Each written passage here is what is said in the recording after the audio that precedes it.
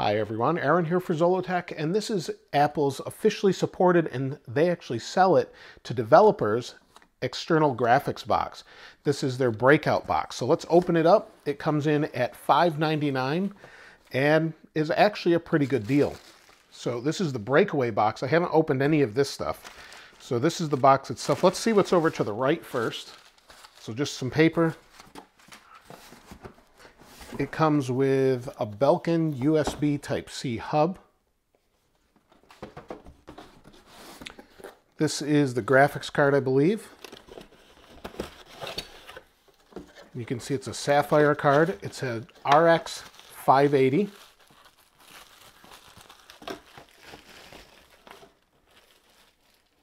That's the actual card itself. So we'll put this back in here for now. And let's take this out of the box as well.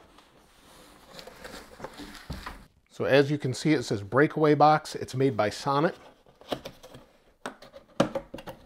Now this is supported on 2016 MacBooks with Thunderbolt 3, and it's officially supported in the next version of macOS, High Sierra.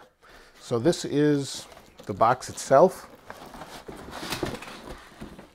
Inside we've got some instructions.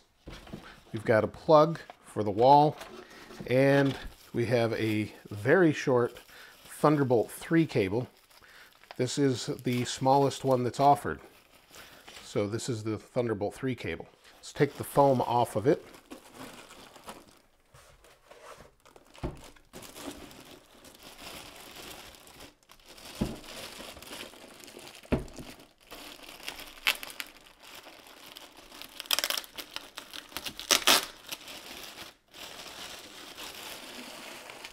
On the back, you can see we have a plug, a power switch, and our slot for our GPU.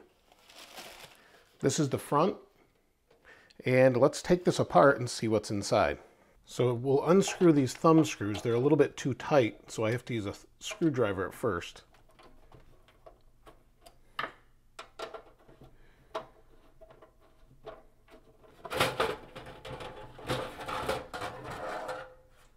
Inside, you can see here's where our card will go. We've also got a couple zip ties and an extra screw as well to hold down the card.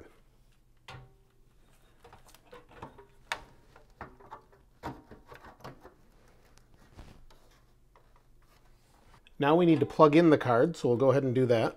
Before I seal this up, I tidied up some of the wiring, but you can see this is a 350 watt power supply that's included along with the fan, and then the graphics card nicely inside.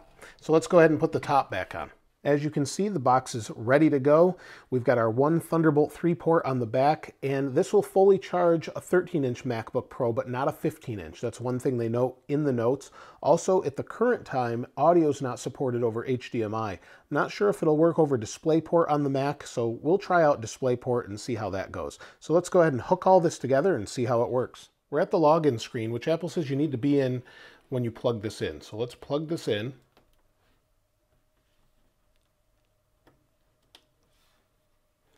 And you'll see it lights up, and let's see how it works. Now it's saying an external GPU is detected. I need to log out, so I'll go ahead and do that. Both displays are awake. You'll see it says it's a Radeon RX 580. Let's see if Final Cut Pro will open.